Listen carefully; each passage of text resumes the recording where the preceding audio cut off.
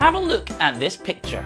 There are red squares and blue squares, all containing different things that we could do during this episode of MGTV.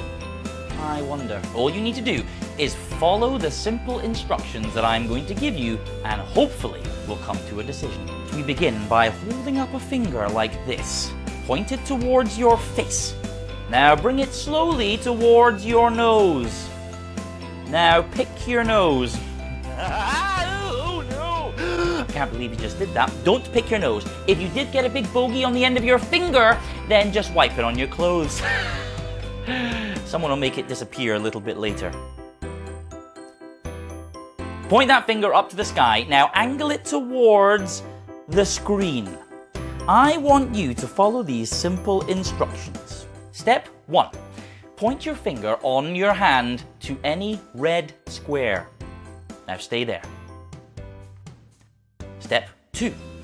Move right or left to the nearest blue square. And stop there. Now, move up or down to the nearest red square. And now move diagonally to the nearest blue square. Finally, move right or left to the nearest red square and stay there.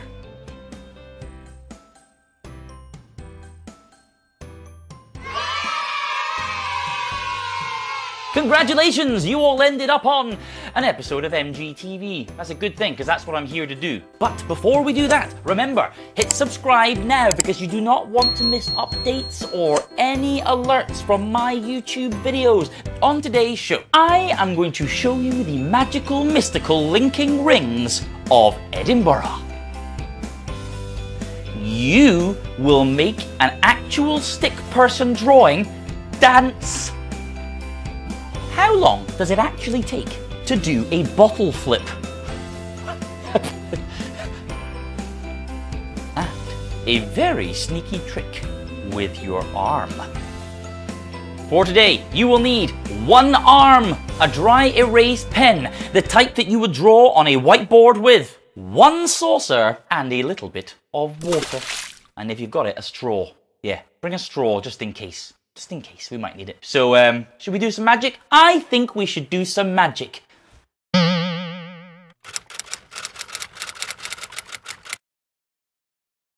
Welcome back.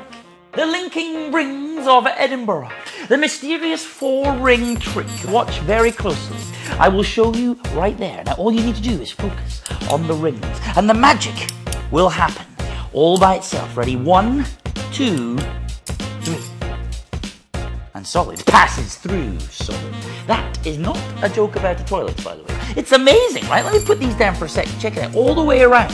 But I can unlink them. Spinny spin, spinny spin, and look. It looks like they are apart. In fact, they are apart. It wasn't an optical illusion that time. They are actually apart. So I'll do it again, so watch very closely, all right? Ready? 1, 2, 3. All the way through. Now, I know I do have 2 other rings over here, so whatever happens to these 2 happens to these 2 as well. Oh, look!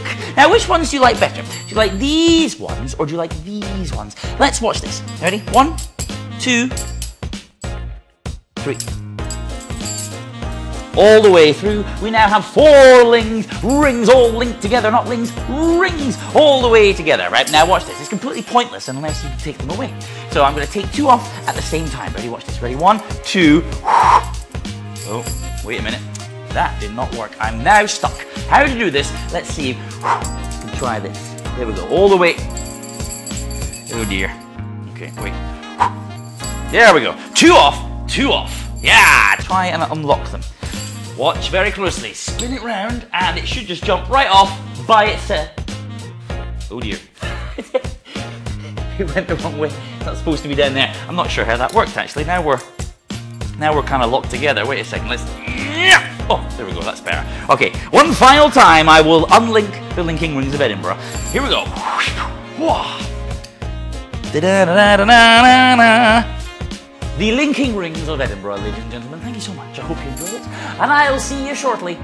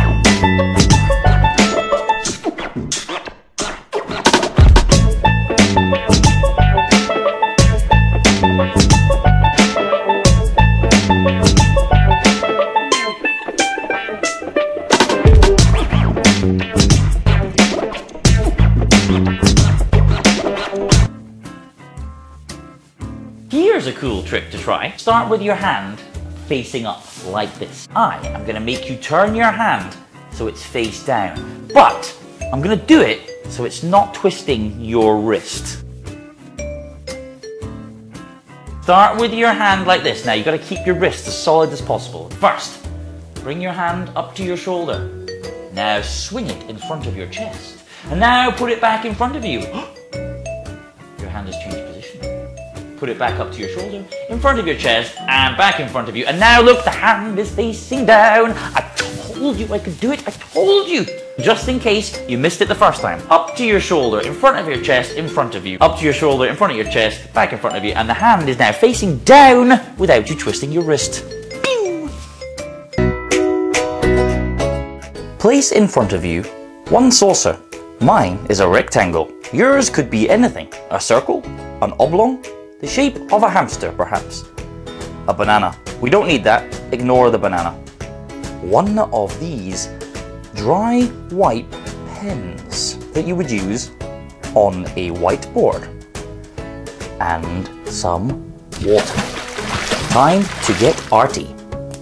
First, draw a stick person on the saucer with a dry wipe pen.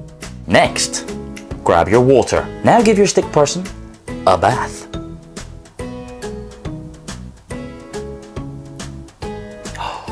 And look, the stick person comes to life. He is dancing on the plate all by himself. If you happen to have the straw from the last episode, grab it and try this. Pop it into the stick person's head and you can make the stick person do somersaults.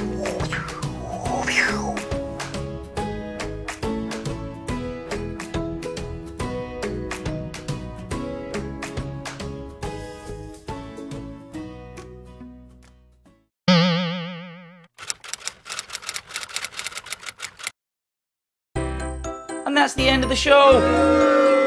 I know, but I hope you all learned something today. I know I did. Especially that cool thing with the arm. Fool your friends with that a little bit later. Next time on MGTV.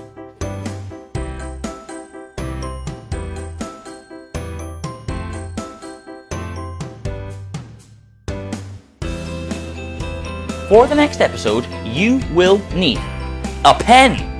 Any pen, could be the same one as today. A piece of A4 paper. Some scissors. And you. I need you to come to the next episode, please. Otherwise, if you're not here, then I can't do my job. Bring yourself as well. Remember, hit subscribe now because you do not want to miss updates or any alerts from my YouTube videos. But before I go, I could have sworn I saw this as a circle when I was doing a show this morning. But the people that were watching me kept saying that they saw a square. Do you see a square? I have no idea what they were talking about. I mean, it's only a circle. Isn't it just a See you next time.